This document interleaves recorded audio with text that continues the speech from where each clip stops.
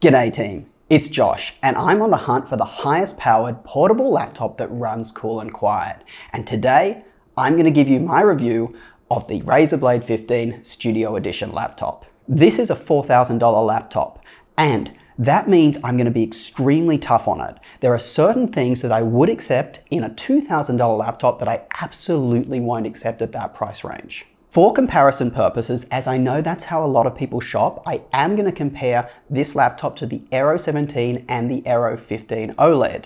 I'm also going to draw comparisons between it and the Razer Blade 15 Advanced. Now, a lot of people have asked me, what about the Asus Pro Duo or the Electronics Mag? My thoughts on that are coming in a future video, so hang tight. Many folks have asked me, why the heck does it take this long to review a laptop since the unboxing a couple of weeks ago? And I just want to address this. The reason is I like to review these laptops my way, which means I like to provide in-depth coverage, so you guys know what it's like to actually experience owning and using this laptop like an everyday user would. I don't want to just open up the box, run a bunch of benchmarks, hop online and just parrot them back to you. I really wanted to give you something deeper. This is a long video and it certainly took a lot of work, so don't forget to hit the subscribe button, click the thumbs up. It certainly motivates me to create more content like this for you. Alright, with that out of the way, let's dive in. Firstly, let's hit stability. I have really good news here. This laptop has been rock solid. I've had no blue screens, no freezes, no crashes. When I close the lid, the laptop goes into standby or sleep mode as expected, and I've certainly put it through the paces. So well done here, Razer, you finally did it. The display is awesome, one of the best I've used. It's bright, it's crisp, it's vibrant, and the colors really pop. It's a standout feature of the laptop.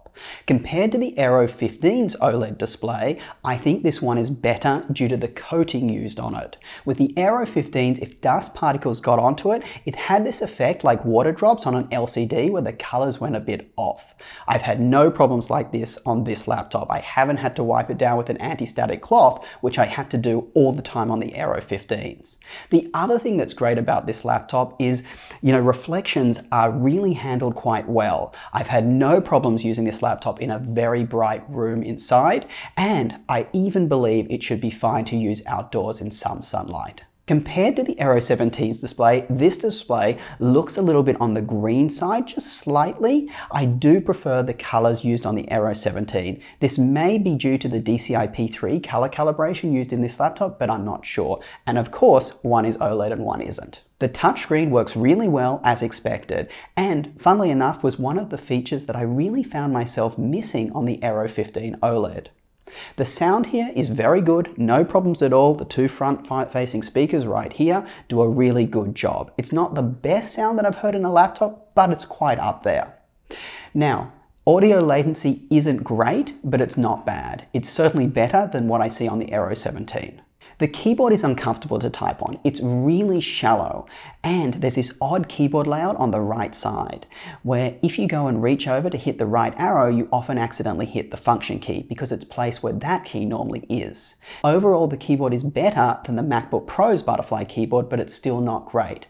Just typing up this review, I kind of felt I was getting a little bit of carpal tunnel because it was so uncomfortable. Now, the one saving grace is it has this really cool thing with the function keys backlighting. When you hit the function key, the rest of the keyboard's backlight goes dark and the backlight just in the function keys light up. It makes it really easy to see. The biggest problem in the keyboard, I believe, is that they just didn't put their brand new keyboard into this laptop. Razer have announced a brand new optical keyboard in their Razer Blade Advanced, but it isn't in this laptop. They both came out at the same time, and this is a $4,000 laptop. Razer really should have put their best tech in this laptop. The trackpad is great, equal to the loved Surface Book trackpad. The chassis continues to not disappoint. It's one of the most solid out there, even if it does conduct some heat and get warm to the touch.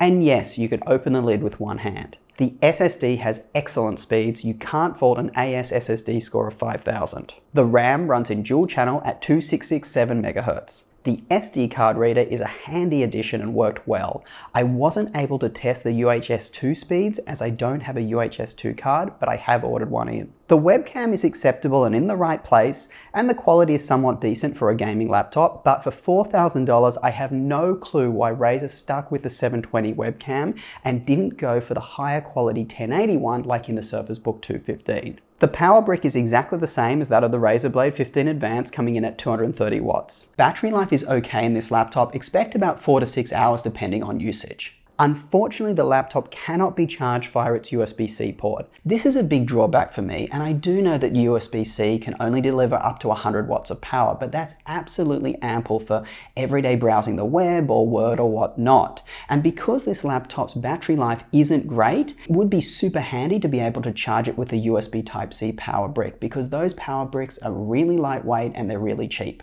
The laptop's CPU performance is identical to that of the Razer Blade 15 Advanced. No surprises there because they use the same chassis and the same CPU. It's undervolted by negative 100 millivolts out of the box, but I found no problems undervolting it to a negative 130 millivolts in all my performance tests. It was perfectly stable. To keep the CPU cool, Razer has chosen to power limit it. I have found two very distinct settings that the CPU runs at. If CPU performance is set to max and GPU performance is set to medium, the CPU will run at 80 watts for about 10 seconds before dropping to a consistent 45 watts.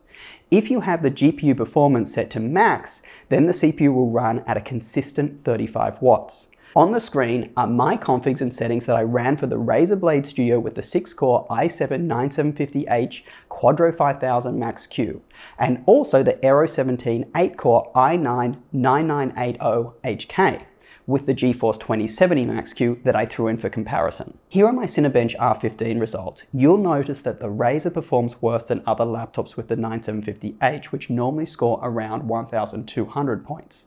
This is due to the power limit throttling. Here are my Cinebench R20 results. Here are my Geekbench 5 results. These are actually pretty decent. That's because Geekbench doesn't max out the CPU like Cinebench does. Here is a database import comparison. Here is a code compilation comparison. Overall, the CPU performed fairly well for short tasks, but definitely won't be winning any awards as the fastest 9750H. Now let's talk about the supposedly hyped and exciting Quadro 5000 RTX Max Q card in this laptop. GPU Z-scores on screen. This laptop surprisingly uses the game-ready drivers, not the studio drivers. I was quite confused about this as I saw the game-ready driver listed for this laptop on Razer's website. I also went to Nvidia's site and downloaded the RTX Quadro driver, but I found it still installed the game-ready driver. I contacted Nvidia, who confirmed that the studio driver is not for the Quadro cards, only the GeForce cards. Nice and confusing there, Nvidia. Before we get started, this is the first time I've really run rendering focus benchmarks. So if I've run any of them incorrectly or interpreted any of the results incorrectly, just let me know in the comments below and I'll rerun.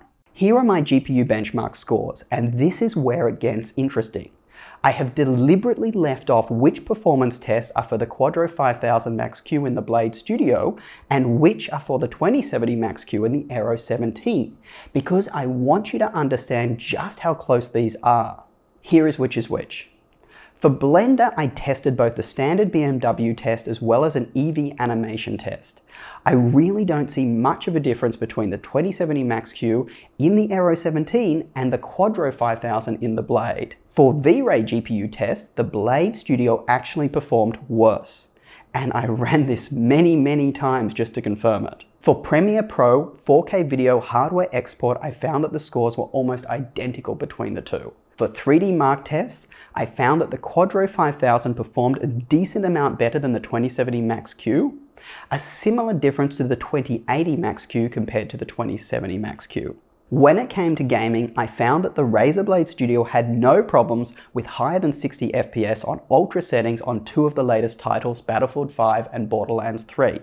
Upping the settings to 2K, I found the games to be comfortably playable around the 60 FPS mark on ultra settings. 4K though was simply too much for this laptop, even with settings dialed back to medium. From what I'm seeing, this laptop performs almost identical to the Razer Blade 15 Advanced model with the 2080 Max Q. I am seeing nothing special with this Quadro 5000 RTX Max Q card.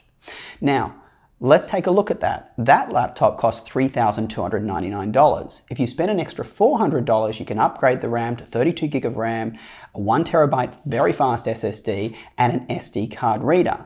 You could sell the 512 gig and the 16 gig of RAM that Razer Blade 15 Advanced comes with on the market for say $100. That means for $3,600, not $4,000, you're getting a black version of this laptop. So I'd really advise you to think twice. Do you really need the Mercury White version of this laptop and an extra 8 gig of VRAM? If not, go for that one. In terms of fan noise, Razer's choice of using that power limiting policy plus an excellent thermal design keeps this laptop super quiet. I cannot speak highly enough about how quiet this laptop is. Hammering it with my full suite of performance benchmarks, it was barely louder than the air conditioning unit behind me. Plus, when it's not running intensive tasks, it's really, really quiet, almost dead silent. The fans occasionally come on, but it's pretty quiet. So well done there, Razer. You've really produced a quiet laptop, and it is much quieter than the Aero 17. The highest CPU temperature I ever recorded was only 83 degrees Celsius, and that was when it was pulling 80 watts of power. At 45 watts of power, it only runs around 63 degrees Celsius, so don't worry about your CPU overheating in this laptop. The above being said, although the benefits are there of this power limiting approach to fan noise and cooling, that choice should have been left up to you. I really believe Razer should let the user choose to run this laptop at a higher power level at the expense of fan noise if they wanted to. So let's wrap. This laptop is rock solid and very stable. It's incredibly fast in graphical related tasks, it runs insanely cool and quiet, it looks great, and it has everything a content creator could need, including 32 gig of RAM, a 1 terabyte SSD, and of course the SD card reader. Plus, it's a gaming beast. The cons are that the Quadro 5000 Max Q is a disappointment. In my tests, it really doesn't perform any better than say the 2080 Max Q that's in the Razer Blade 15 Advanced. So if you don't mind the black model, heed my advice there and consider getting that one and just upgrading the parts yourself. The CPU isn't the fastest version of the 9750H because of the power limiting. The keyboard is really uncomfortable to type on, and it's a big disappointment that Razer didn't put their brand new keyboard in this brand new model. The webcam isn't great, and you can't charge off USB Type-C. Overall though, this is an excellent laptop, and if you have the $4,000, I don't see any problems in you buying this laptop. Seriously, it is, I believe, the best laptop in the 15-inch form factor. That being said, whether the marginal benefits of spending that extra money are worth it to you, that's your choice. Anyway folks, that's all for today. If you like this video, you know what to do. Smash that subscribe button, hit the thumbs up. I'd greatly appreciate it. Reply with comments if you have any questions. Till next time, I'll catch you later.